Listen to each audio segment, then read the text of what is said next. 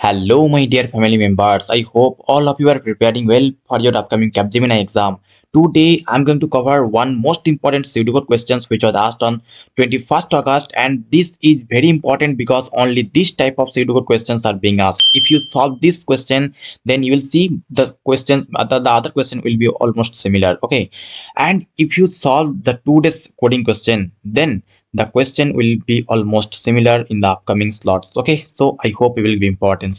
Before we start the pseudocode and coding question, I would like to highlight some important experience of recent drives, like on 12th and 13th September. That is, Python may not be allowed to you, so try to avoid Python and try to learn C++ and Java so that you can solve your code. Okay, and second one is essay writing is elimination round, so give importance. Because of negligence, 30 to 40% students are getting eliminated in this round. Okay, so their mistakes are like they are not paragraphizing. That means they are only writing one paragraph. Okay, so try to maintain 3 paragraphs. That is, one is for introduction, second one is for body, and third one is for like conclusion. Okay, and try to avoid lesser mistakes in spelling. Okay, so I hope you understood, and also you have to maintain 220 words, so please maintain that. Okay, I hope you will maintain and crack this round and give me thanks later. Okay, and third one is like pseudocode questions are very important because 25 pseudocode questions will be asked to you. So if you have been following our playlist and our materials, then you are going to crack the exam because we are giving you the pseudocode questions which are repeated. So if you have been solving these questions, then you will get common pseudocode and almost similar coding question as well. Okay, so if you want, then please DM me at my Insta ID instagram.com/techno.ef. You will get it. This is paid but very affordable. Okay, so let's start with the pseudocode question. So the pseudocode questions, as you can see, this is the pseudocode question. So I hope this is visible to you. Integer p, p, q, q, r, r, and then setting the value of p, q, and r. Then we are checking if condition, then else, then there are some statements inside this, and initializing, reinitializing, etc, etc. So I hope this is visible to you. So please pause the video and try to solve the problem. Okay, so I hope you have tried. So let me solve it and I hope you will cross verify it. So at first, let me tell you something about pseudocode. That is, when you will see a pseudocode question is very bigger, larger problem, don't avoid it because the pseudocode questions having larger size are going to be taking lesser time. Why? Because most of the time the if condition or the else condition will not be matching. So you will have to solve one part of this. So the larger problem will be the lesser, I mean the smaller problem. Okay, so that means in this case, as you can see, p is equal to 2, q is equal to 8, r is equal to 7. Here at first we are checking a if condition. So 2 greater than q, that means q is 8. So 2 is not greater than 8. So this condition get eliminated. So that means we don't need to go inside the if block. So 1, 2, 3, 4, 5, 6. So total, sorry, 5. So total 5 lines are going to be, sorry, total 6 lines are going to be eliminated. Okay, so total 6 lines are going to be eliminated. Then we are going to else condition.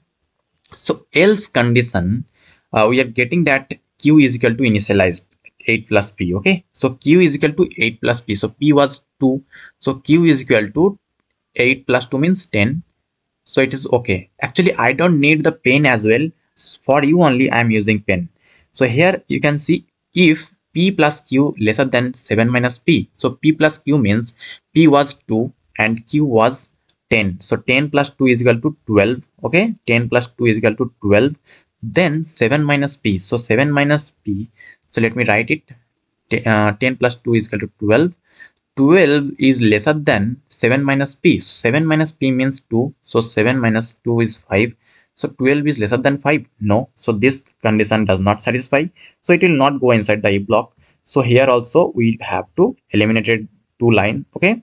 So that means here 6 line, here 2 lines eliminated. We don't have to check this. So total 8 lines get eliminated.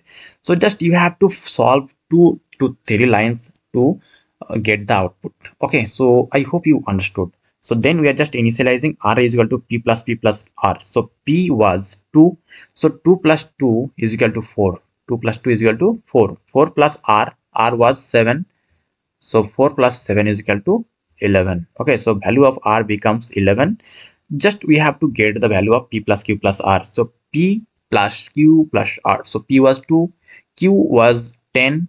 Okay, 2 plus 10 is equal to 12 plus r is equal to 11. So 12 plus 11 is equal to 23. Okay, so I hope you understood. So 23 will be the correct answer. Okay, so this way actually you have to solve the problem. So as you can see in the option, you will see that 23 is there. Okay, so I hope you understood. So this way you will solve the problem. So whenever you will see a greater problem, just try to solve that problem first so that it will take lesser time. Okay, so let's go to the coding question. So the coding question was regarding this. As you can see, this is the advanced coding question which was asked on second. That means it was an advanced question. So basically the task is you are given an integer n. Find and print the sum of all divisors starting from 1. Okay, nothing else.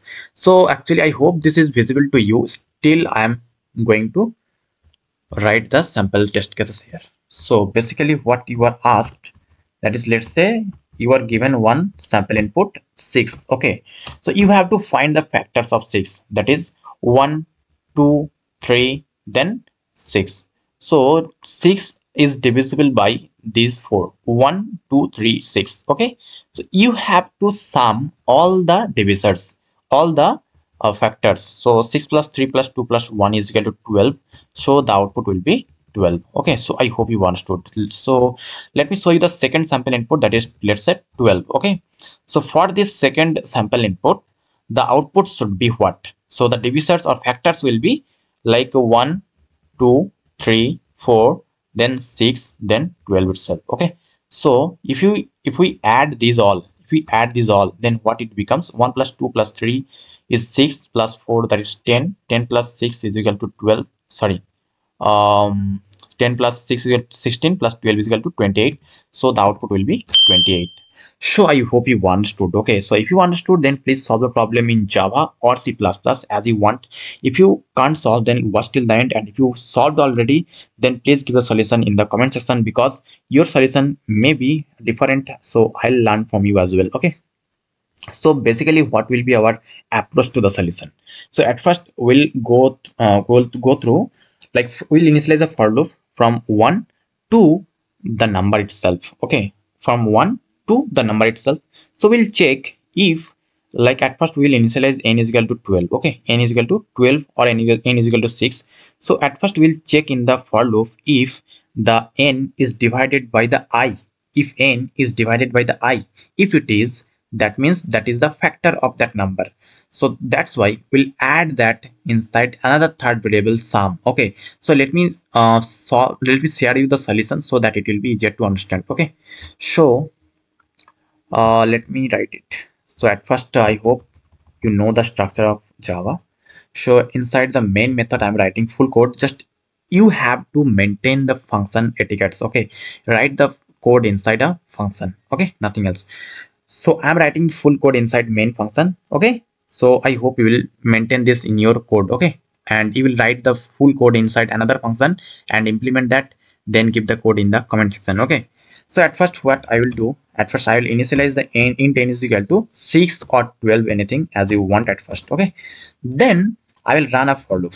Okay, I'll run a for loop for int I is equal to 1. So I have to run, sorry, I is equal to 1 to I less than n.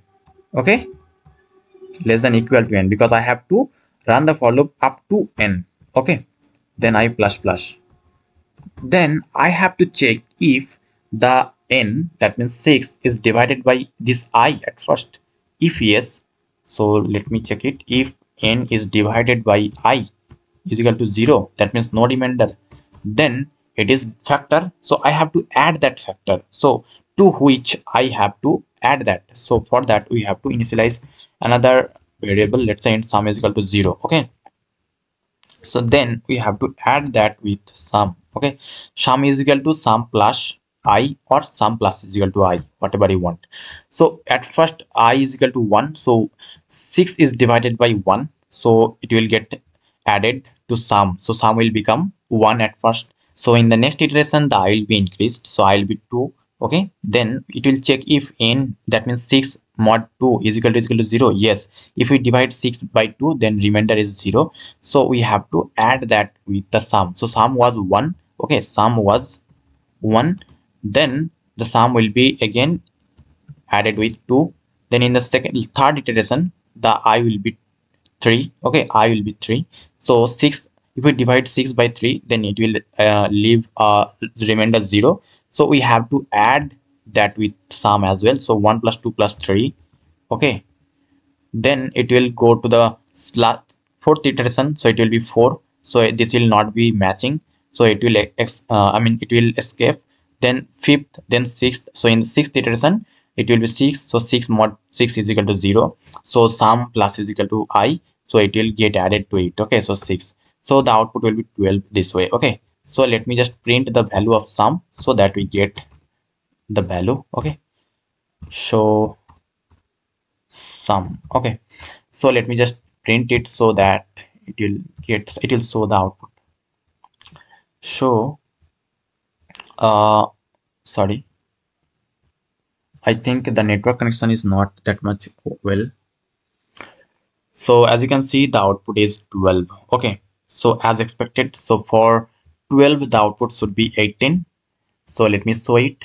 So for 12 the output should be 28 as expected. Okay, so let me show you the solution in C++.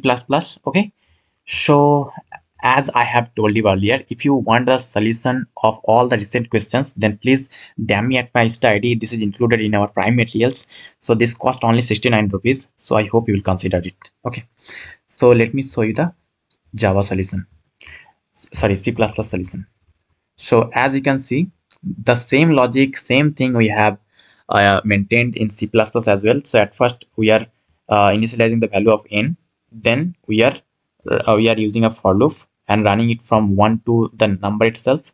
Then we are checking if n mod I is equal to 0. Then we are initializing another third variable, sum is equal to 0, to which we are adding the all factors. Okay, then at the end of the for loop we are printing the sum. Okay, nothing else. So let me just print it and let me show you. Guys, as you can see, the output is 12, and for number 12 the output should be 28, and as expected. Okay, so as you have observed that the question is very easy. Okay, so some of the factors, this is the very easy question. Still this was asked on the second question, that means the advanced section. Okay, so still this may happen to you as well or may not happen. Okay, so it can be uncertain or certain. Okay, so I hope you understood whatever I have told in this session. So if you found this video helpful, then please subscribe this channel and watch the playlist regarding any company that you want, and please join our telegram channel t.me/UBK Anna. There we'll discuss all the things regarding your placement and regarding all corporate updates. Okay, so I hope you will do so whatever I have told. Thank you for today's session.